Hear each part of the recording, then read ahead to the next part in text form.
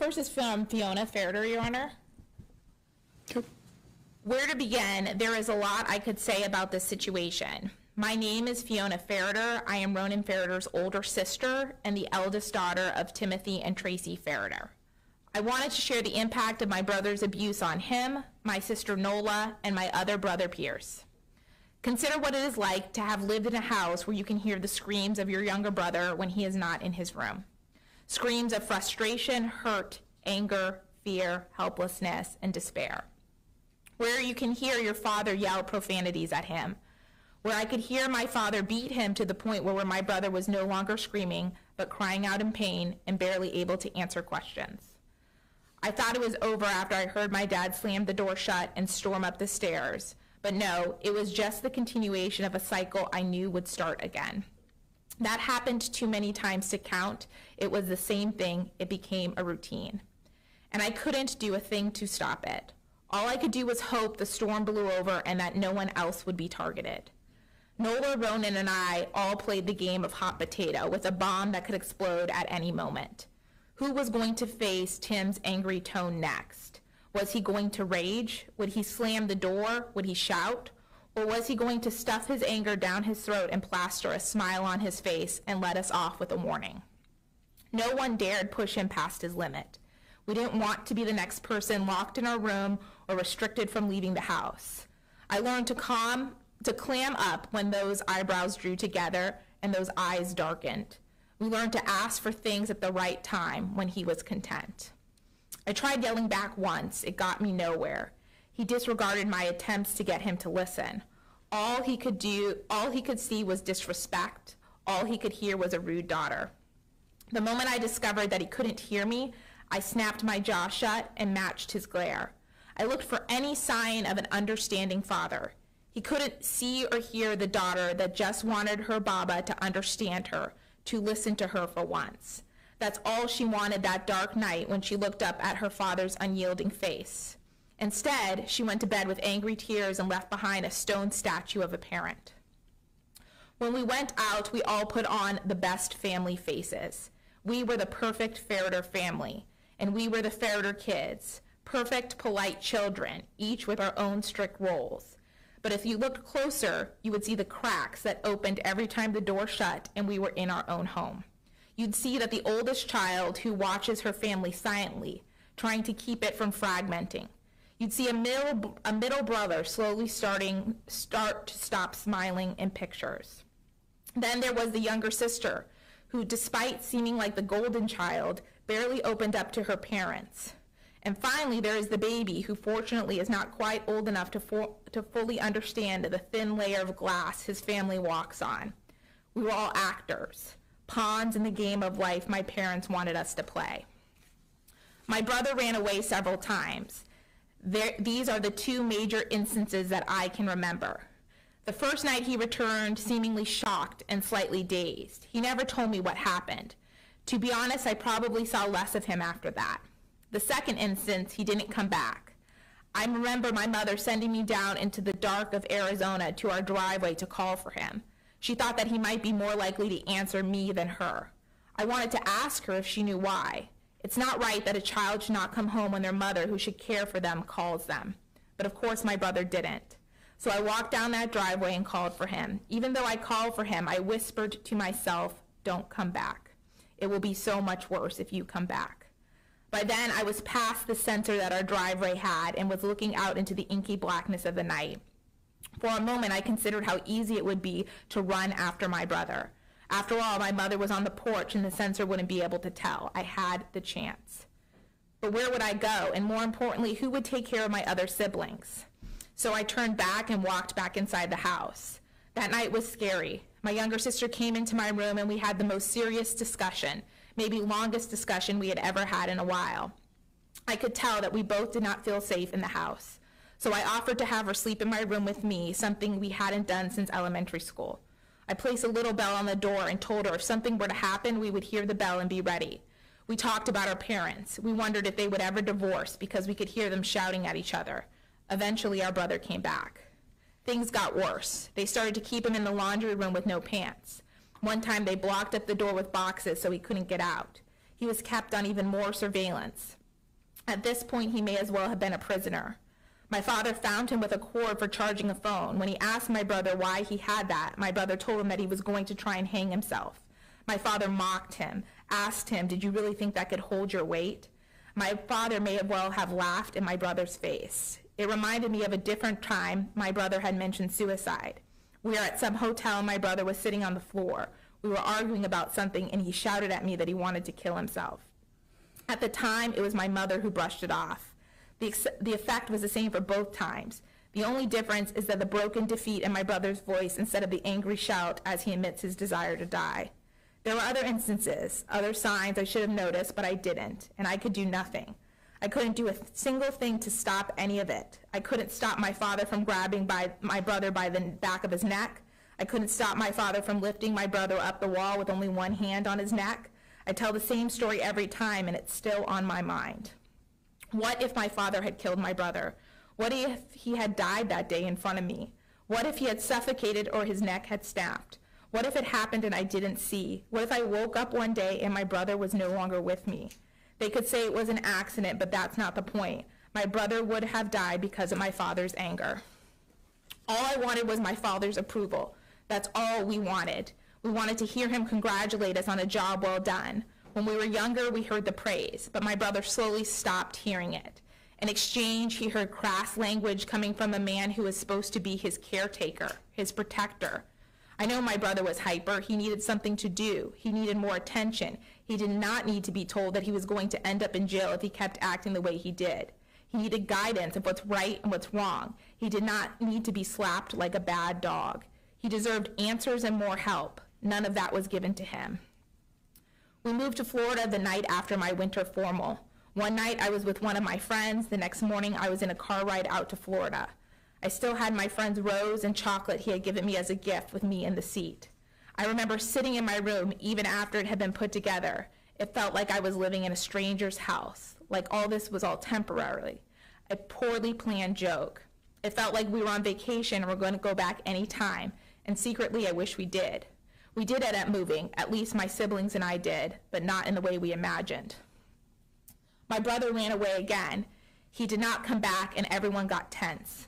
My father got even more angry. One night my sister and I were tasked with cleaning the kitchen. We cleaned and went to our rooms. Then suddenly we hear our father grumbling in a loud tone. He slammed open our doors and asked us why the counters were still dirty and bellowed at us some more, asking if he had to do everything himself. My sister started crying and we silently rewiped the tables. I retreated to our Florida room with my phone. My sister told me she was going on a bike ride. I numbly nodded and went to call my friend. I didn't know what to do.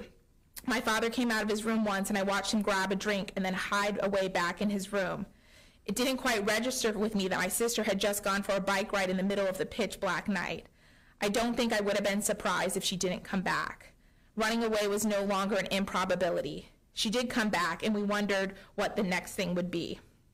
At some point, my parents left the house to go to a softball tournament and my father left the country. I was home alone. I rode my bike from school and band sessions. I was told not to let my brother in the house. I was alone in a new house with just the dogs for company. As of right now, I cannot remember the in-between. The next few things I remember include leaving my room one night and seeing policemen talking to my mom. I remember being afraid of the way they peered around the corner at me. I didn't know what they were talking about. Then I remember someone coming in and taking pictures. We were pulled out of school. As a student who was not known for being a troublemaker, the day I was called to the front office was odd. Someone escorted me to the office. I heard the police announce over their walkie-talkies that I was on my way to the office.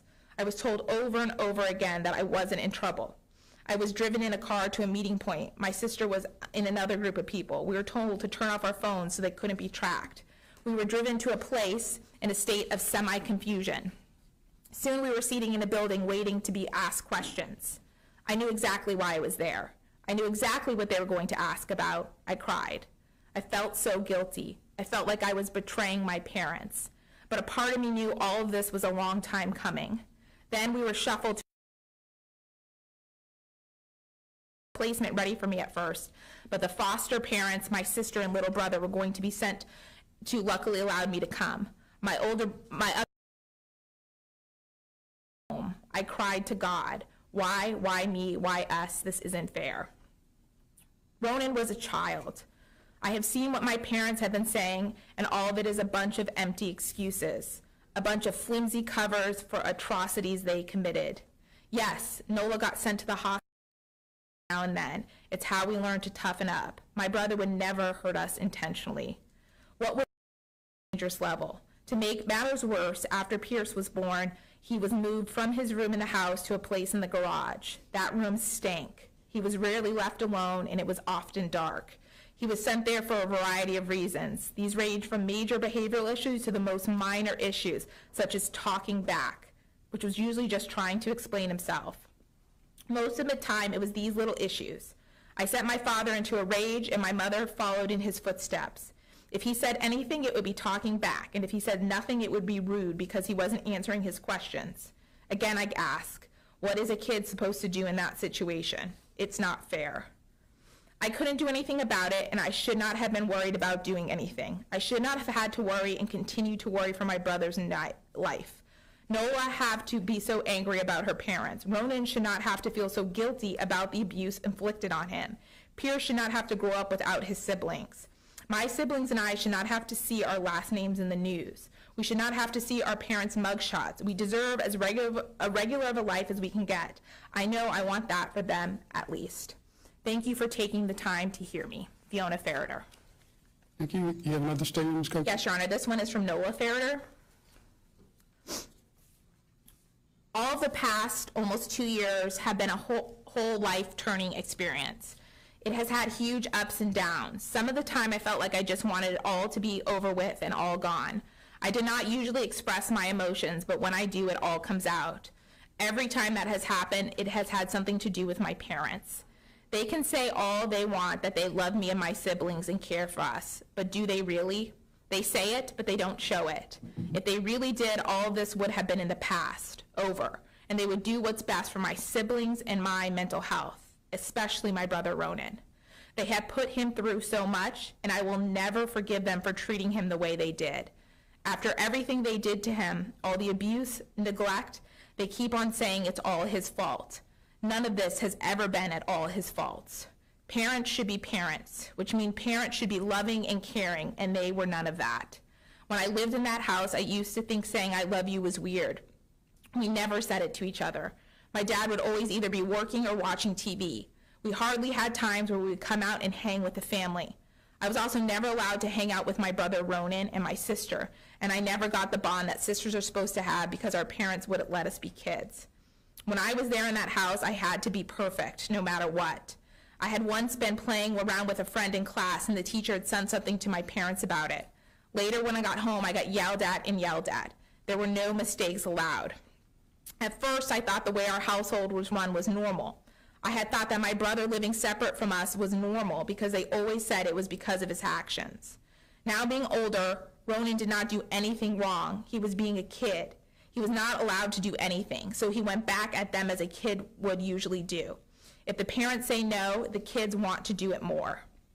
Right before we moved to Florida is when I started realizing that the way that my mom and dad acting was not right. I had started to get afraid of him and would hide in my sister's room with her so I did not need to see him. I had always seen the way he treated Ronan. It was horrific. No child should be ever treated in such a way. I have seen my brother being held back by the back of his neck to walk to the bathroom, being screamed at the top of my dad's lungs. Ronan screams for my dad. I have heard the whip of the jump rope hit Ronan and the slaps of banging on the wall. Being in that house was scary. My brain has tried to let me forget a lot of what happened and has locked it away. They can say all they want that Ronan had put me in the hospital and been a danger to us, but all he was doing was playing around and being a kid, and I also played around with him too. The way Tim talks about my brother is crazy. Saying all of this is his fault is insane. How does a person not care at all about a child he himself raised from a baby? Nothing Tim did is justified. Tim and Tracy have put me and my siblings through so much bad mental health.